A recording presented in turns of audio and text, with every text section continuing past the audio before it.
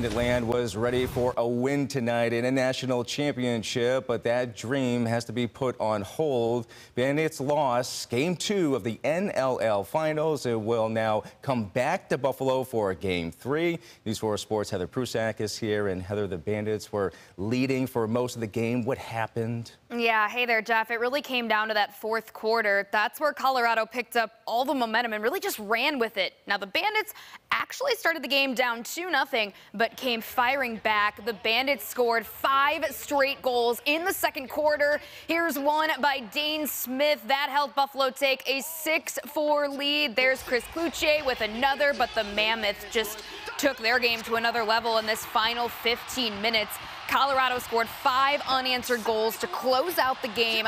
Overall, outscored the Bandits 7-2 in the second half to win it 11-8. So obviously a disappointing night for the Bandits, as you said, Jeff. But the good news is it's not over yet. They still have a chance to win it. It's a winner-take-all Game 3 for the NLL title next Saturday in front of Bandit Land. And Jeff, you know that crowd is going to be rocking at KeyBank Center a week from tonight. Fans will certainly be ready. All right, Heather, thank you for that. Well, it certainly was a big bummer for fans watching tonight. Let's get to a watch party in downtown Buffalo. That's where we find News 4's Tara Lynch. Tara. Well, Jeff, despite that loss, the energy tonight was so high. We got here about 30 minutes before that first face-off at 7:30, and let me tell you, the crowd here was just so energetic. Here's a quick look at them. But the Bandits fans, they're no stranger to the finals. They were runners-up in 2019 and 2016, and they won the whole thing back in 2008. Banditland has been waiting for a while for a league title.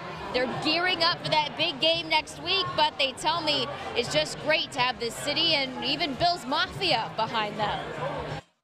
The two marry together. The Bills are coming to Bandit Land on Saturday nights. They celebrate it. We've seen some of the Buffalo Bills there. It's so cool that the city's embracing all this together. I haven't seen one in like forever, it feels like. I know it's been over a decade. I feel like we've cut short. The Bills are getting good now, and we're hoping the Sabres get better. So it's nice to have a good Buffalo team to get behind right now.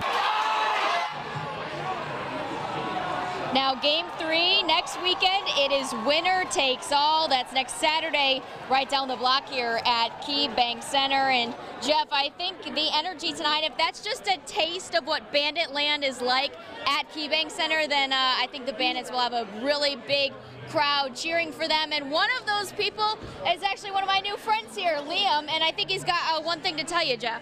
Let's go Bandits! Let's go Bandits! Live in Buffalo, Tara Lynch, News 4. All right, the fans, they certainly will bring the energy. And